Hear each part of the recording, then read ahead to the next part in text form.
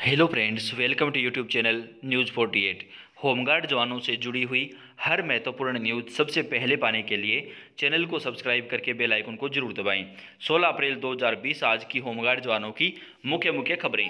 पहली खबर आ रही है दोस्तों चंडीगढ़ से, जो कि एक बहुत ही अच्छी खबर है।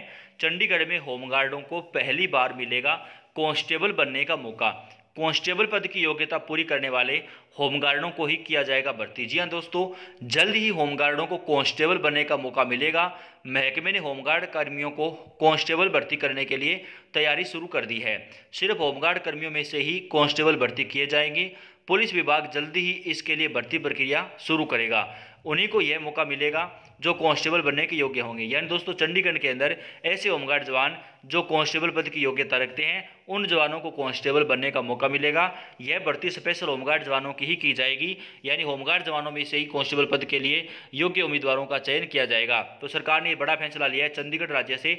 दोस्तों यहाँ पे जो बिहार बात करें, पहले बिहार के अंदर भी ऐसा होना था, लेकिन जो है वो वहाँ पे लॉकडाउन की वजह से ऐसा नहीं हो पाया था। अब चंडीगढ़ के अंदर दोस्तों, जी हाँ, आप जानते हैं चंडीगढ़ जो हरियाणा और पंजाब दोनों की राजधानी है, चंडीगढ़ में सरकार के द्वारा यह बड़ा फैसला लिया गया है।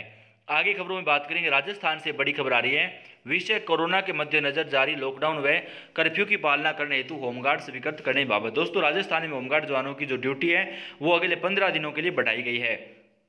उपरोक्त विषय अंतर्गत संदर्भित पत्र के क्रम में कोरोना के प्रकोप को देखते हुए कर्फ्यू एवं लॉकडाउन व्यवस्था आदि के लिए 14,200 शहरी गृहरक्षा एवं 1,000 बॉर्डर होमगार्ड, कुल 15,200 होमगार्ड के पूर्व नियोजित को दिनांक 16 अप्रैल 2020 से लेकर 30 अप्रैल 2020 तक कुल 15 दिवस बढ़ाने तथा उनके लिए बजट मध्य प्रोत्साहन राशि और मानदेय जो है राशि रुपये 18 करोड़ रुपए का बजट जो है जारी किया गया है। यानी दोस्तों पहले होमगार्ड जवानों के राजस्थान में कोरोना के लिए और कर्फ्यू के लिए जो ड्यूटी लगाई गई थी वह 15 अप्रैल 2020 तक थी। यानी 15 अप्रैल को वो ड्यूटी खत्म हो गई थी। अब सरकार ने उसे 15 दिनों के लिए बढ़ा दिया है। अब ये ड्यूटी 16 अप्रैल से लेकर के 30 अप्रैल 2020 तक बढ़ाई गई है। ये स्पेशल ड्यूटी जो है वो 15,000 होमगार्ड जवानों के यहाँ पे लगाई गई है।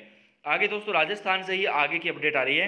राजस्थान सरकार ने पत्र जारी करके होमगार्ड जवानों की हौसला अफजाई की है। जी हां, कोरोना महामारी में ड्यूटी के दौरान सराहनीय कार्य हेतु हौसला अफजाई करने बाबत उपरोक्त विषय अंतर्गत लेख है कि राजस्थान गृहरक्षा विभाग के स्वयंसेवकों द्वारा वर्तमान में राज्य सरकार एवं पुलिस के साथ कंधे से कंधा मिलाकर कोरोना की रोकथाम हेतु दिन रात मेहनत कर अत्यंत सराहनीय कार्य किया जा रहा है तथा इस कार्य हेतु वर्तमान में लगभग 14,000 शहरी गृहरक्षा स्वयंसेवक तथा सीमा गृहरक्षा स्वयंसेवक कार्यरत हैं। इस कार्य हेतु समस्त स्वयंसेवक अपने परिवार की सुरक्षा की परवाह न करके देश हित में काम कर रहे हैं, जो कि उनका एक काम काबिल तारीफ है। तो दोस्तों राजस्थान सरकार ने होमगार्ड जवानों की जो है हौसला अफजाई के लिए पत्र जारी किया है, जो कि एक बहुत ही अच्छा कार्य है। क्योंकि दोस्तों सभी राज्यों में हमारे होमगार्ड साथी पुलिस के साथ कंधे से कंधा मिलाकर काम कर रहे हैं, अपनी परवाह ना करते हुए वो लोगों की सेवा में लगे हुए हैं। तो दोस्तों ये आज की होमगार्ड्स की खास अपडेट्स थी। आपके राज्य की न्यूज़ आपको सबसे पहले मिलेगी, तो वीडियो को लाइक करें, चैनल को सब्सक्राइब करें और ज़्यादा से ज़्यादा शेयर करें। धन्यवाद।